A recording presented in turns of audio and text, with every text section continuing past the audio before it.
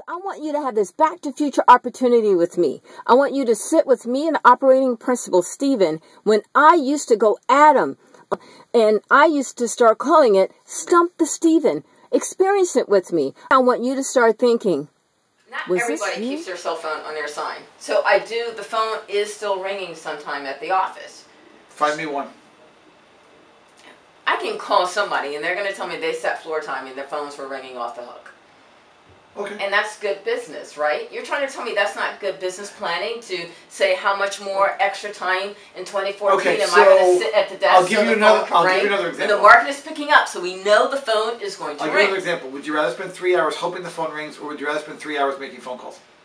Okay, that scares me to make phone calls. Or 3 hours knocking on someone's door. Okay, but the ratio is going to be the same. I don't know if there's going to be any business in that. I may not get anyone. But one's proactive and one is hope. Now, one is work, and one is letting it come to me. So I'm getting the money easier. So why don't you just play the lottery?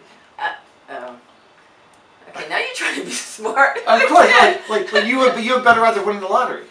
So how do you think a business plan is supposed to be done then? So I see how much money. It's I want to sell this number of homes. I want to do this percentage. I want to make $200,000.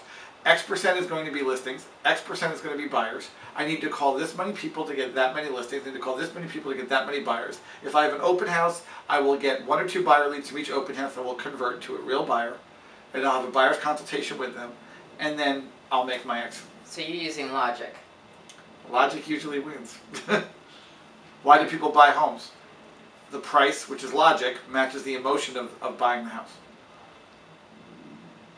Okay, you got me on that one. So you can sit there for me for free, and every time the phone rings on one of my listings, personal listings, you can answer the phone for me. Okay. And I don't have to pay you for it. I would love an employee who would work for free. God, that would be awesome. Find me one. Okay. Did they teach you that in college? Did they? They taught you that working for free made sense. Well, when you say it like that, I didn't realize. Okay. I mean, I didn't. I would love that people work for free. In fact, you know what? We won't put anyone on 70-30 here. They're all going to work for free. I'll just take all the money. They're just going to answer the phone. But, okay. You keep saying the whole 70-30. Okay, that was another Stump the Steven. So what did you think? Is that something that you were thinking about too? If you want to try to stump the Steven, call me and watch your business take off. I promise you. What do you believe?